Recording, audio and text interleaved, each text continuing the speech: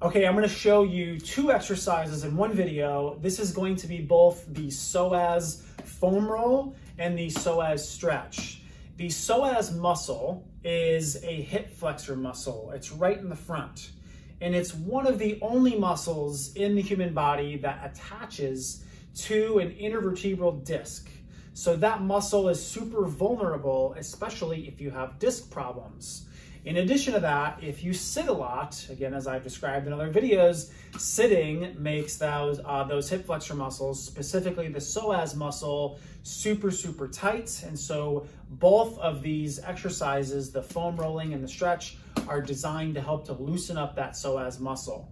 Now, sometimes I will tell you and I'll indicate on the form on your prescription sheet which side you should focus more on, maybe the right side or the left side. I'm going to demonstrate how to do it on the left side, and I'm going to stretch and foam roll both the left side. So I'm going to show you now. If you have the foam roll, all you do is place your foam roll down. You lay on top of the foam roll, starting with it on the top part of your leg, right about here. Put a little bit of weight on that foam roll, and then all you do is kind of slide back and forth so it foam rolls your psoas or your hip flexor muscle.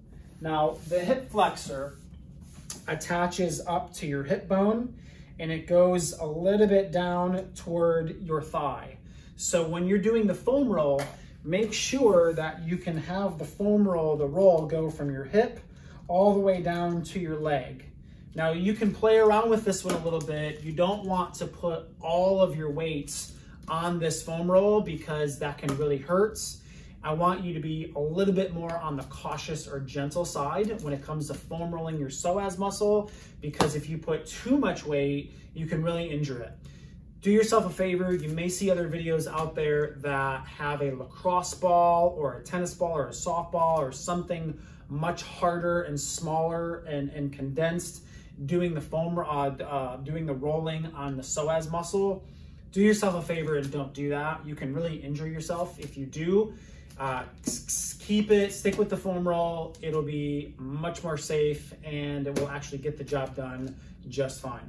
So if you also have the psoas stretch, what you're gonna do is basically a lunge. So if you're stretching the left side, the left psoas, you're gonna go into a lunge to where the side that you're stretching is down on the ground. So you're kneeling down on the ground.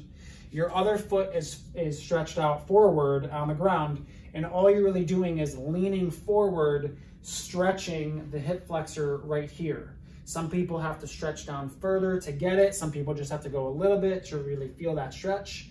But all you're doing is basically lunging forward. You're just gonna hold that stretch for 60 seconds. If you're doing both sides, switch and do the other side. 60 seconds each side, do it twice a day, and you're all done. Questions? Let me know.